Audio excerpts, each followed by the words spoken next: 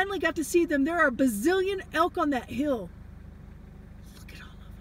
I would like to count them all to see how many I could find up there. Look at all of them.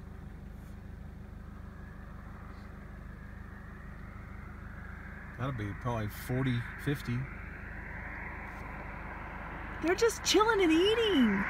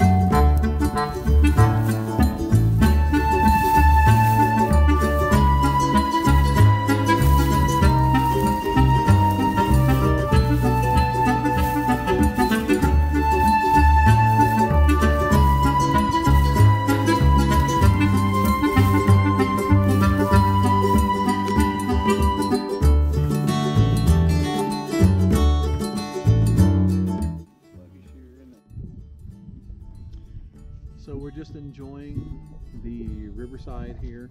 We're sitting down an area of rushes and things like that where it looks like the elk bed down here, but it's all mashed down like where they bed down.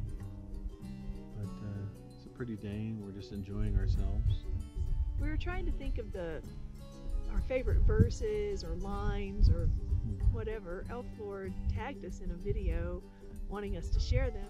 We're just sitting here. We've heard a lot of splashes and things, trying to get some wildlife pictures and stuff, but we haven't seen anything yet. On this trip, tell them what our goals were for this trip. Well, on this trip, since we expanded Contentment, we over doubled its size. We bought the adjacent acreage.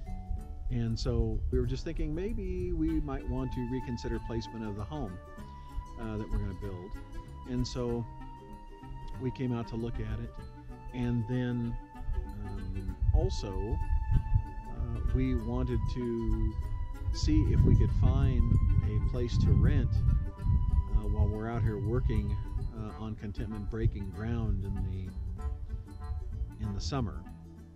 We have tossed around a lot of ideas, you know, buying a used motor home and rolling it out here and staying in it, or renting a place nearby, or even tent camping, because the weather is nice here during the summer.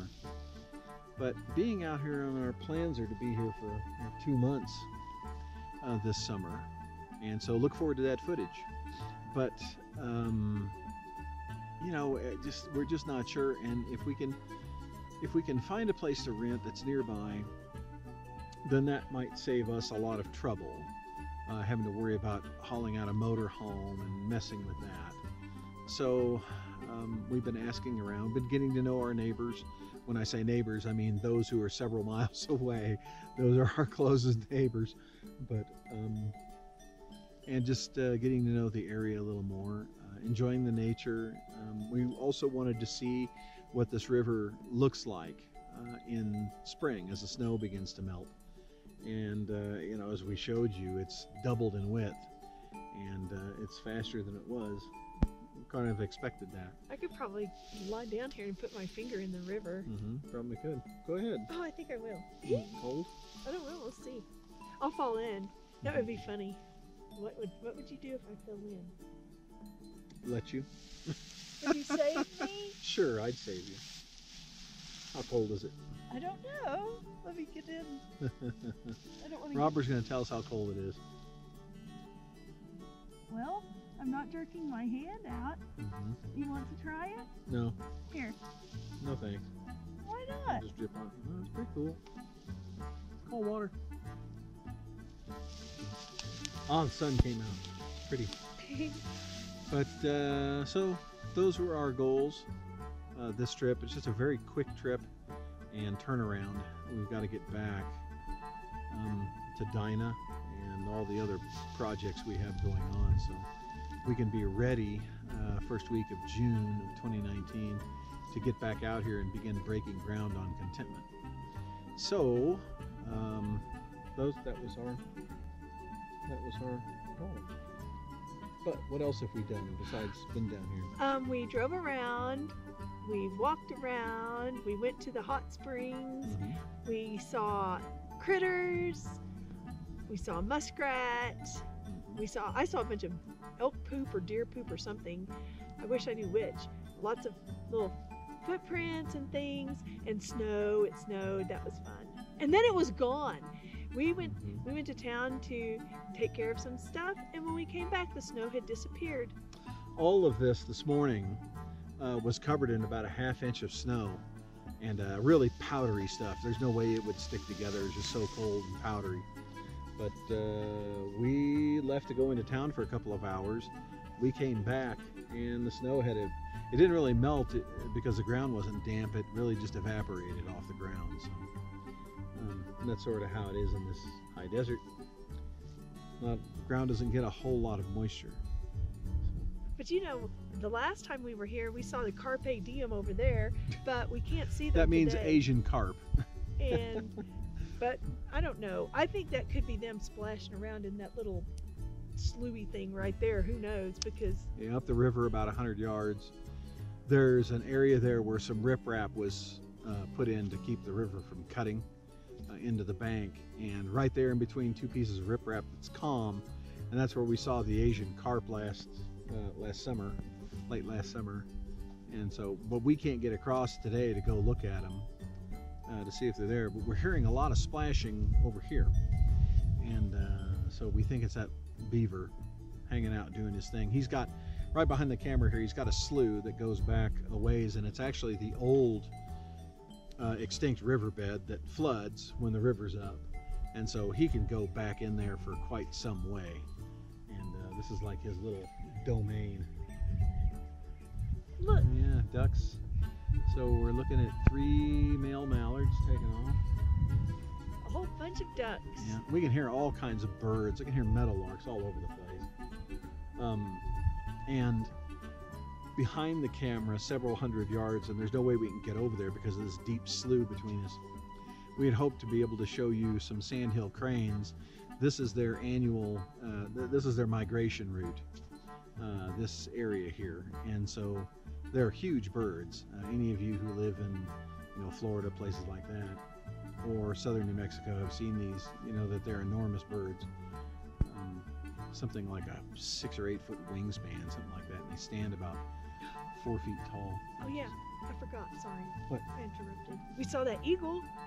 Oh yeah, we saw. We think it was a baby bald eagle, like a not full grown one, but I don't know for sure. I heard him Another again, splash, same yeah. spot. Big old Same splash. spot. The same splashing spot. Yeah. I wish He's leaving a big splash there. I don't know if it's a fish, a muskrat, or that beaver. But so we did see some disturbance right here in this slough right behind the camera, where it looks like he was headed toward his den, which is about 40 feet behind the camera here. But yeah, so we're just enjoying this time, resting a little bit. We've been working very hard, trying to get ready to come out here and spend the summer here working on Contentment. So it was nice to come out for a quick visit, settle some things in our minds and on the land, so what we're going to do, and just enjoy the peace and quiet. I know, this is the best ever. Now the only thing you can hear that is an unnatural sound are jets flying over. Yeah, it's commercial airliners, 30,000 feet overhead, but we can hear them. But no trains. That's the best thing ever. No trains. No trains. No cars. Yeah. No horns, no sirens, no machinery, no traffic noises, no nothing. It's just so peaceful, quiet. It's just amazing. Love this place. We love this place. So someday we would love to be able to invite many of you to come out and enjoy it with us for a short time. So, But that is what we're about this trip. And this stuff right here, this grass, the stalk on it is not hollow, so it's a grass. It looks like, or if it had a hollow stem like a straw, it would be great. It could be great material for a straw bale home. I thought I felt something under my butt. I did. I thought I felt a little thing. Well, remember last time we were here, right in this very spot, we saw a little snake. Ah! So behind me, you can see a beautiful mountain. We won't tell you what the name of that mountain is because we don't want to give away our top secret location. But I love it that it's got so much snow on top of it. It's so pretty. It's a beautiful day. It's kind of cold. The sun went behind the clouds, so without that radiant energy there, it chilled it off quite a bit. But the beautiful thing is being out here when it's a little bit cooler and the sun coming out, it shows a great deal on what the passive solar will be like in our house here at Contentment. It's going to be a great way to keep the house nice and warm, and it's going to be a great place. Great. Very, very